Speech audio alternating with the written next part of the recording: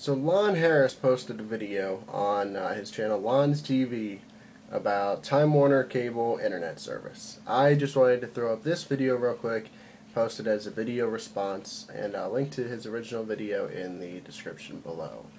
I am a Time Warner Cable Roadrunner subscriber.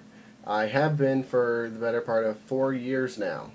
Throughout that time, I lost count of how many times my service has gone down, for anywhere from an hour to 2 or 3 days at times. That was really rare. That one only happened once. There was one rare event we were down for almost a full 72 hours, and that wasn't their fault.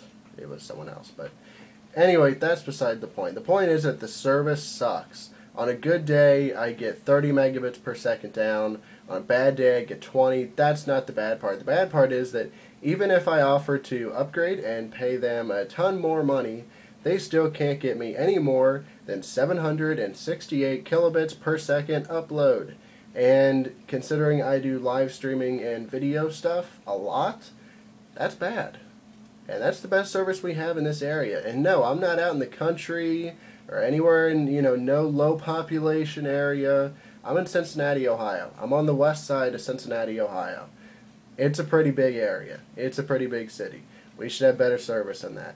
And even then, the upload isn't reliable. It's not 768 constant. That's on a good day.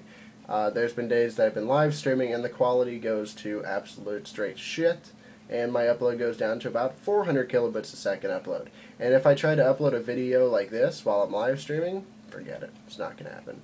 Service is unreliable, it's slow, it drops out at times, and I have to restart the modem. And it's like Lon said, it's just designed to annoy you. I could keep going and talk about all the other bad things, but he pretty much covered it in his video. Just wanted to add that in, back him up. Time Warner, you gotta do something about this, guys. Your service sucks. See you later.